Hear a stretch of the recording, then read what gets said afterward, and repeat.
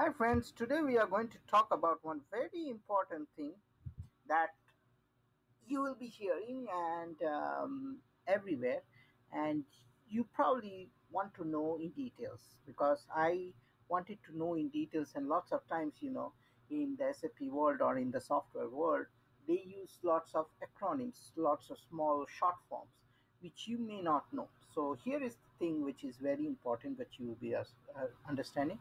Here is the traditional landscape, which is, they generally say, on-premise solution. Okay, this is something infrastructure as a service, which is called IAAS. Okay, and there is another one called platform as a service, PAAS, and then you will, for sure, you will hear heard about SaaS, software as a service.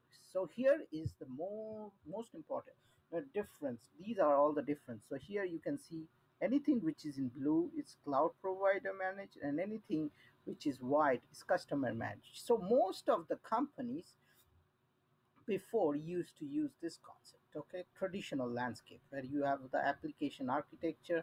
Okay, it can be an application architecture like an SAP, you have Oracle or something. Then you have system softwares, okay, different types of softwares. Then you have the database, which can be a Oracle or HANA or something.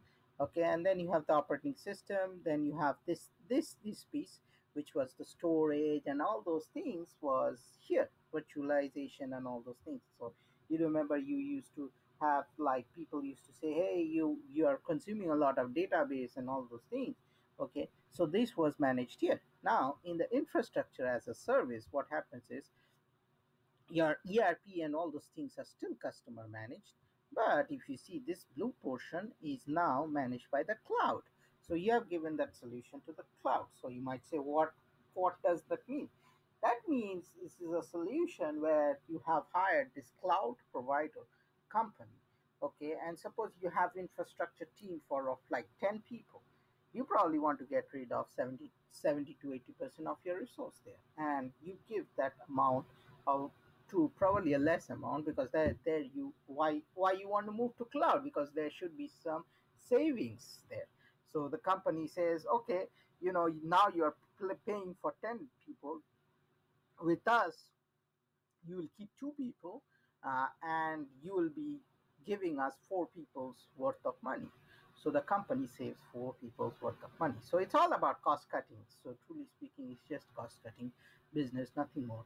Okay, so then you have a platform as a service. So platform as a service is, oh, you can get rid of everything, and this is the application architecture. So here you will see only have the ERP, where you can do your coding, your configuration, and all those things. But all these things are managed by the cloud solution. So if you have an IT team of, suppose, 50 resource, and you have the ERP team which is like 10 resource, you will want to keep 10 resource, and you will keep another probably 5 for each of this process area, one, just to manage, be a liaison between the cloud provider. And then the rest, you can say, 5 resource, and give me the money of 20 resource, and 15 resource you save money out of it. So it's all about cost cutting. And then you have the software as a service, where you give everything out, and you probably have one person who just manages, or it's just a business who manages this. So software as a service can be anyone, like Concur Solution, Fieldglass. It can be, it's not really Success Factor, Ariba, and all those things, where you can't really code inside the system. Okay, now they are starting with small here and there code, like through configuration and all those things.